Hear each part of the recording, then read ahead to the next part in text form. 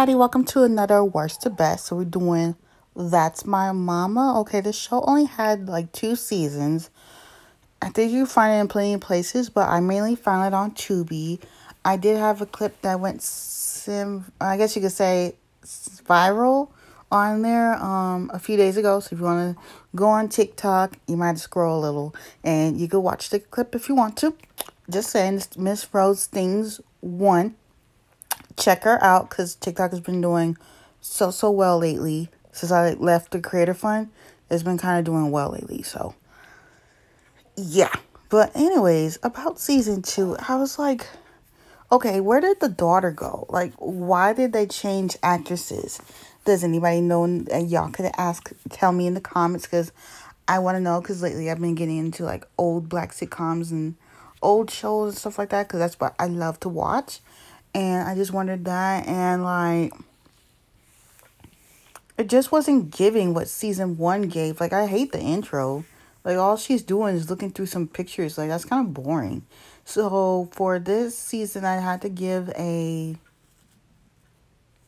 6 out of 10. And then here's season 1. Thanks to the show, I went viral again on TikTok. Well, sort of.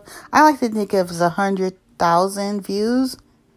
100,000 views as going viral. But anyways, I had never watched this show before. Like, I would see the DVD around the house and everything, but I just never watched it. So I decided to watch it on Tubi because, Tubi free. And just while I'm here, I don't know if this is a rumor or not, but you remember Kim and Niecy, right, from the Moesha? They're supposed to be getting their own show on Tubi. So I gotta look more into that.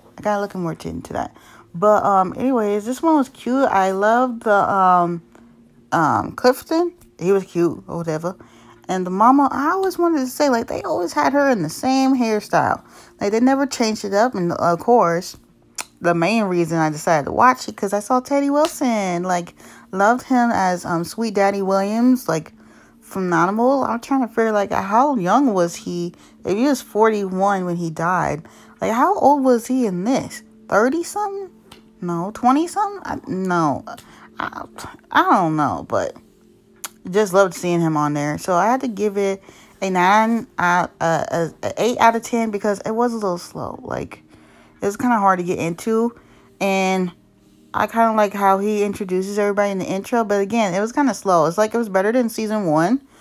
But again, everybody loves this show. But it's just, I don't know. I love to go back and watch shows from like the 70s and the 80s and the 90s and the early 2000s. But the intros just weren't giving for me. But anyways, don't forget to like, comment, and subscribe. And I will see y'all next time. Bye.